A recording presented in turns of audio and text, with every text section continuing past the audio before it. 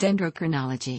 Dendrochronology, or tree ring dating, is the scientific method of dating tree rings, also called growth rings, to the exact year they were formed. As well as dating them, this can give data for dendroclimatology, the study of climate and atmospheric conditions during different periods in history from wood. Dendrochronology is useful for determining the precise age of samples, especially those that are too recent for radiocarbon dating, which always produce a range rather than an exact date, to be very accurate.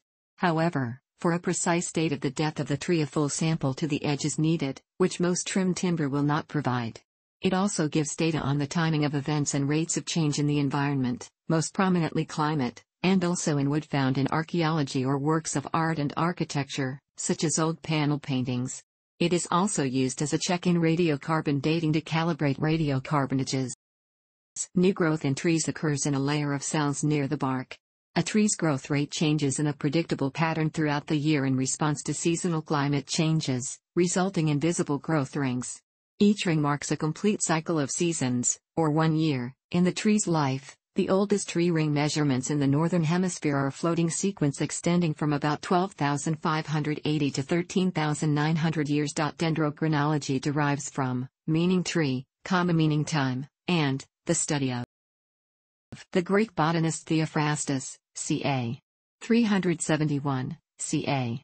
287 BC, first mentioned that the wood of trees has rings. In his Trattato della Pittura, treatise on painting, Leonardo da Vinci, 1452–1519, was the first person to mention that trees form rings annually and that their thickness is determined by the conditions under which they grew. In 1737, French investigators Henri-Louis de Maldu-Monceau and Georges-Louis Leclerc de Buffon examined the effect of growing conditions in the shape of tree rings. They found that in 1709, a severe winter produced a distinctly dark tree ring, which served as a reference for subsequent European naturalists.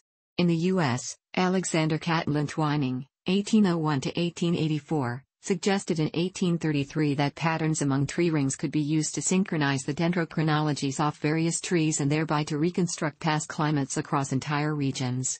The English polymath Charles Babbage proposed using dendrochronology to date the remains of trees in peat bogs or even in geological strata, 1835, 1838.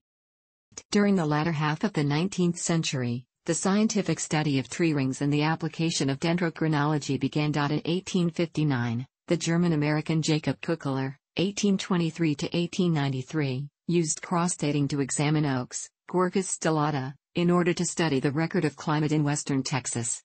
In 1866, the German botanist, entomologist, and forester Julius Ratzeburg, 1801–1871, observed the effects on tree rings of defoliation caused by insect infestations.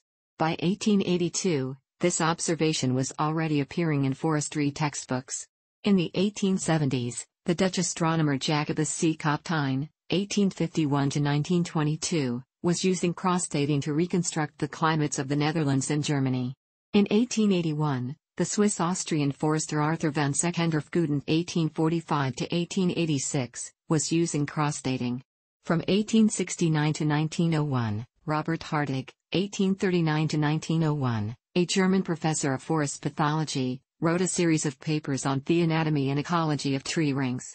In 1892, the Russian physicist Fyodor Nikiforovich Shvedov, 1841–1905, wrote that he had patterns found in tree rings to predict droughts in 1882 and 1891.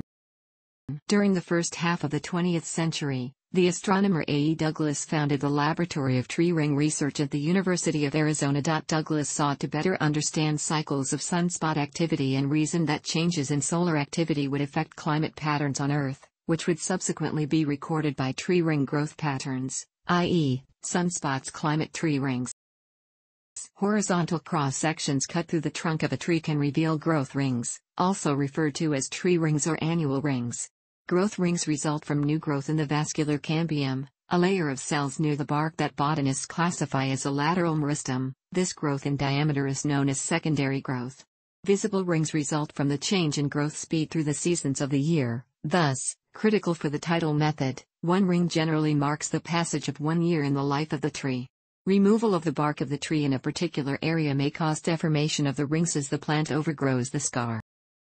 The rings are more visible in trees which have grown in temperate zones, where the seasons differ more markedly.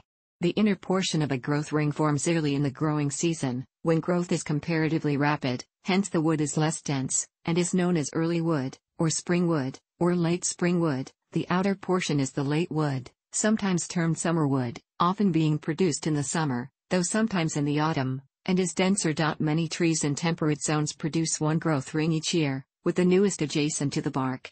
Hence, for the entire period of a tree's life, a year-by-year record or ring pattern builds up that reflects the age of the tree and the climatic conditions in which the tree grew. Adequate moisture in a long growing season result in a wide ring, while a drought year may result in a very narrow one.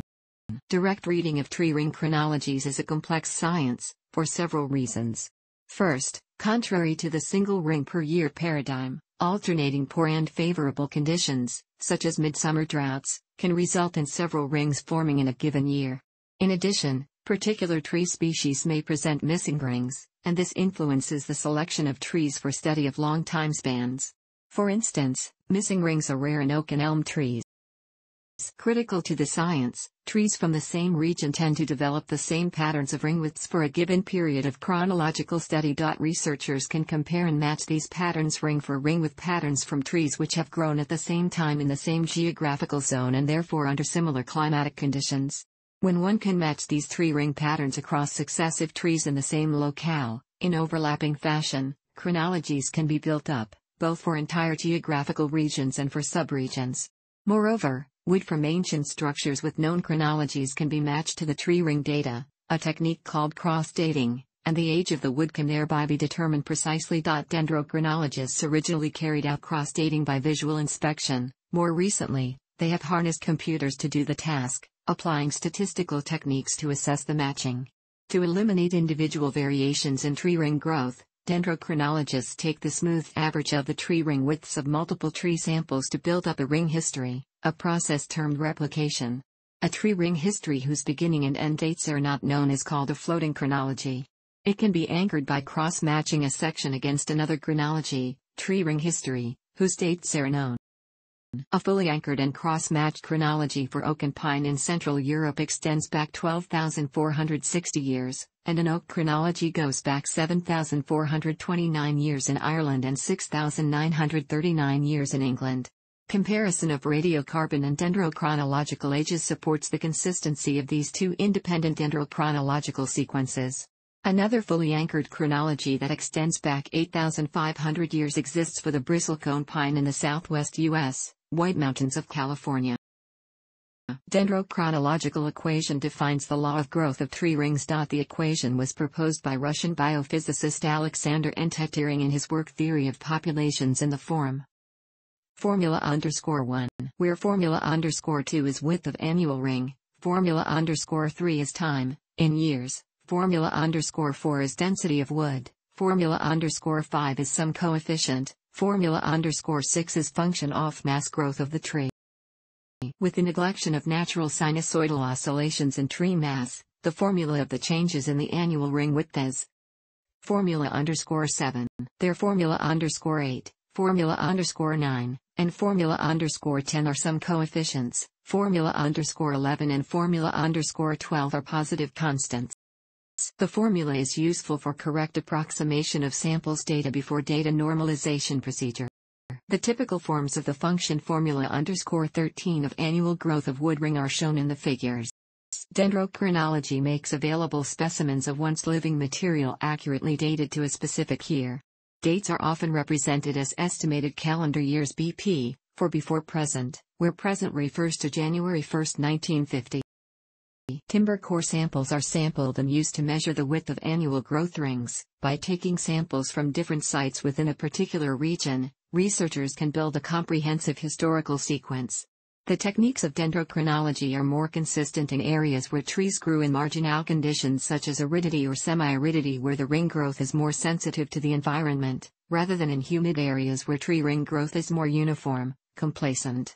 In addition, some genera of trees are more suitable than others for this type of analysis. For instance, the bristlecone pine is exceptionally long-lived and slow-growing, and has been used extensively for chronologies. Still living and dead specimens of this species provide tree-ring patterns going back thousands of years, in some regions more than 10,000 years.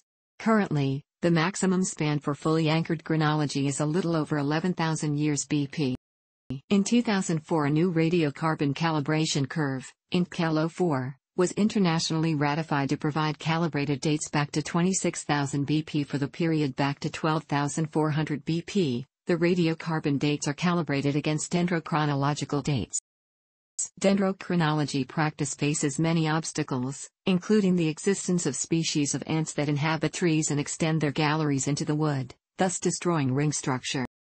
European chronologies derived from wooden structures initially found it difficult to bridge the gap in the 14th century when there was a building hiatus, which coincided with the Black Death. However, there do exist unbroken chronologies dating back to prehistoric times, for example the Danish chronology dating back to 352 BC. Given a sample of wood, the variation of the tree ring growths provides not only a match by year, it can also match location because the climate across a continent is not consistent. This makes it possible to determine the source of ships as well as smaller artifacts made from wood but which were transported long distances, such as panels for paintings and ship timbers. Dates from dendrochronology can be used as a calibration and check of radiocarbon dating.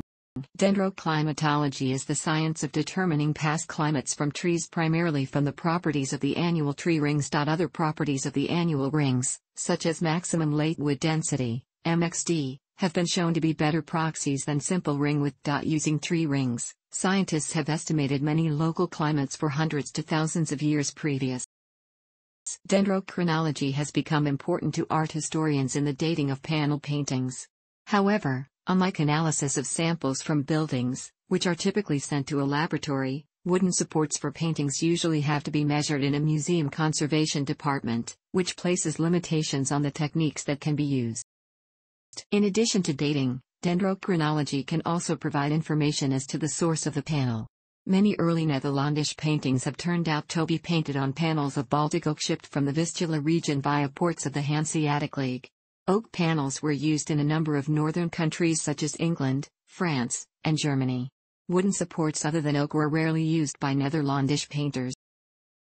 Since panels of seasoned wood were used, an uncertain number of years has to be allowed for seasoning when estimating dates. Panels were trimmed of the outer rings, and often each panel only uses a small part of the radius of the trunk. Consequently, dating studies usually result in a terminus post came, earliest possible, date, and a tentative date for the actual arrival of a seasoned raw panel using assumptions as to these factors. As a result of establishing numerous sequences, it was possible to date 85 to 90% of the 250 paintings from the 14th to 17th century analyzed between 1971 and 1982. By now a much greater number have been analyzed. A portrait of Mary, Queen of Scots in the National Portrait Gallery, London was believed to be an 18th century copy. However, dendrochronology revealed that the wood dated from the second half of the 16th century.